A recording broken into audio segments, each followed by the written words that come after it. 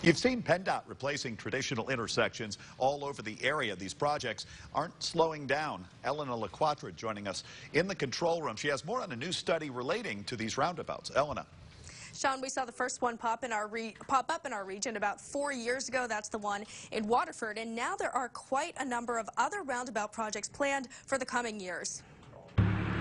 Months of construction, major disruptions in traffic patterns, and a headache for surrounding businesses. We lost probably $100,000 that summer. You may ask, why go through the hassle of replacing traditional intersections with roundabouts? Recent data released by PennDOT shows that crashes, injuries, and fatalities decreased at 11 studied roundabouts. The roundabouts reviewed had at least 3 years of data available before and after the construction. Fatalities were reduced by 100%, from 2 to 0. Serious injuries were also reduced by 100%, and minor injuries were reduced by 95%, from 19 to 1.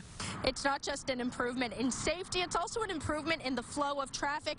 You can see how many cars are able to make their way through the roundabout in just a matter of seconds. One interesting statistic released by PennDOT, crashes causing only property damage, or in other words, fender benders, only decreased by 2%, from 49 to 48.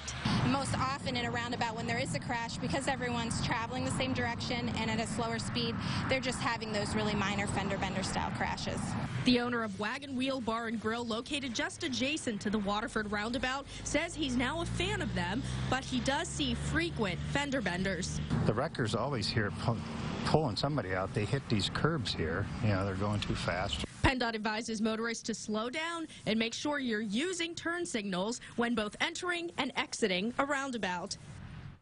I mentioned new roundabout projects. One is the Big I, that's located just outside of Meadville, and one's also planned for Hammett and Oliver roads in Summit Township. Sean?